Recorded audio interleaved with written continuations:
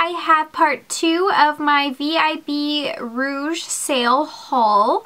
I placed 2 orders sort of on the last day of the sale to make sure I got everything I wanted, and because I live in Canada, I didn't get these until maybe about a week ago, so that's why this haul is delayed a little bit. I'm also thinking of doing almost like a review based on my 2 hauls, talk about the products that I loved out of all the items I got, and talked about the products that maybe I didn't love as much as I thought I would.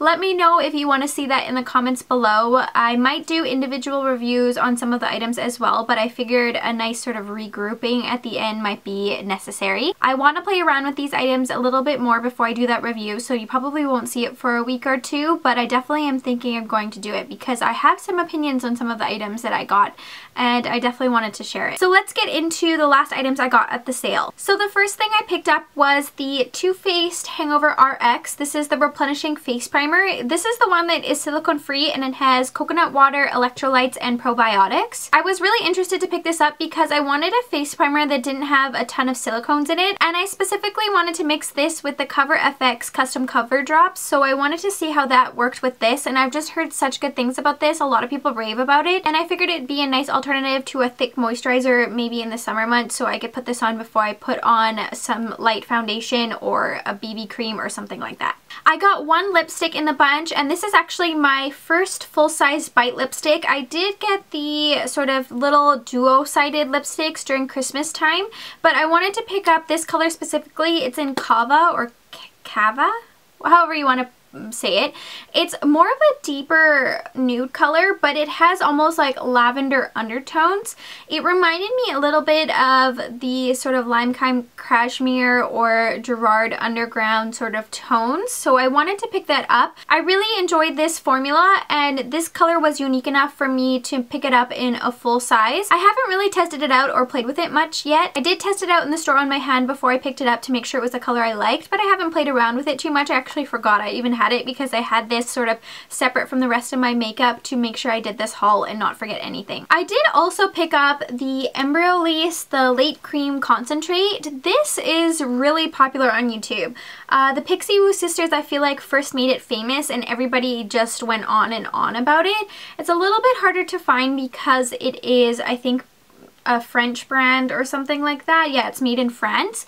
But I have really dry skin, and so do the Pixie Woo sisters, and they go on about this, so I definitely wanted to pick it up. I feel like it could be really nice mixed with the custom cover drops by Cover FX, or even just on its own. Sometimes my skin gets really dry, so you can see like the foundation or any kind of BB cream, powder, or anything on my skin. So I thought that maybe this would be nice to put on before I put on any of those. One of the items that I was actually most excited to purchase, and I actually purchased this one like a day after the sale because it was sold out and then magically came back on, which was totally the bane of my existence, but you know how makeup is.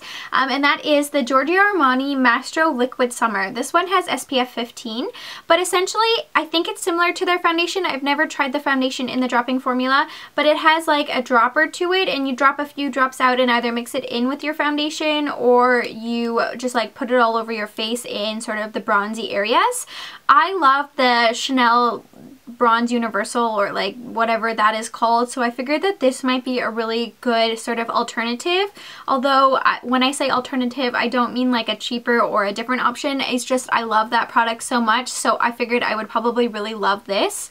And again, I haven't even tried it out yet. I was like so dire to get it, but I haven't even tried it out because I just forgot I even got it because I had it in a separate spot for this haul. I will definitely have to try it out. I think it will be amazing for the summer, and it's nice that it has SPF. You don't find a lot of things that have SPF like this. It also has a little bit of a shimmer to it, nothing that's crazy. I would say similar level of shimmer to the Chanel one if you have ever tested out the Chanel Bronze Universal, the one that comes in the cream. Very similar shimmer levels, so you don't have to worry about looking overall like a disco ball or anything like that, but I think it's a really pretty product. I also picked up one more Kevyn Aucoin product. I really enjoyed the 2 Kevyn Aucoin products that I have already, so I wanted to test this out, and for some reason this is a lot cheaper than the rest of their line. This is the Kevyn Aucoin, the Creamy Glow Duo, so it's the Sculpting Medium and Candlelight in a cream formula. It is super tiny, like this cream contour you can go through probably in like no time at all, but I just thought it was a little cute, convenient packet if you're going to be traveling or anything like that. And I enjoy the powder version of the sculpting powder so much, and I've always wanted to try the Candlelight powder, so I thought that this might be a good way to try it. And I love cream products, especially for contouring, especially with my dry skin, so I was really interested to try this. I will be featuring this in a video soon. I'm going to be comparing all the cream contours that I have, just to show the different tones that they all can have, and if you're looking for a specific tone, you can pick based off that. And then the last three things I got were all Nars. I sort of went on a Nars rampage. I got 2 palettes here and one of the new Nars blushes. So I'll start with the new Nars blush. I got this one in Craving. I actually was not interested in to get these at all. Like, I didn't think that I would like them at all, but so many people talk about them in YouTube, and one of my friends actually has one of these and she talked really highly about them, so I was really interested to pick up these. I picked up the color in Craving, so that's the one with the highlight on one side and sort of the bronzing shade on the other.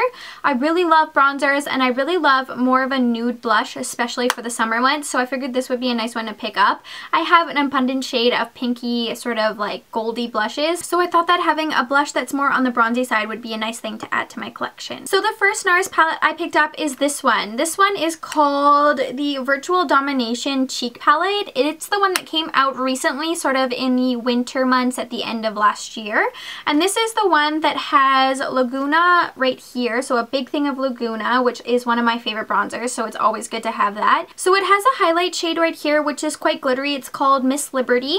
I'm not a huge fan of the glittery highlight. I like the Nars Albatross a little bit better, but I think I can still make it work, and it's just a nice palette to have a highlighter, a bronzer, and 3 blush colors. I do have these 2 blushes in full sizes, so the top one is Deep Throat and the bottom one is Final Cut. And then this one, this like sort of lavender one, which is called Sex Fantasy, were released earlier last year. I was unable to get my hands on Sex Fantasy, and I really wanted that color because it's just the prettiest light lavender color. Pretty much I would say I almost bought this entire palette for this one blush because I wanted it so bad, but I think that this would be really nice for travel, and it's nice that you can mix the blushes easily and sort of just have it all in one palette. And then the last palette I got is this palette. This palette's been out for a really long time, and it was limited edition at the time. I don't think you can find this one in stores anymore, but I did see it online, so I decided to pick it up because a lot of people talked about it.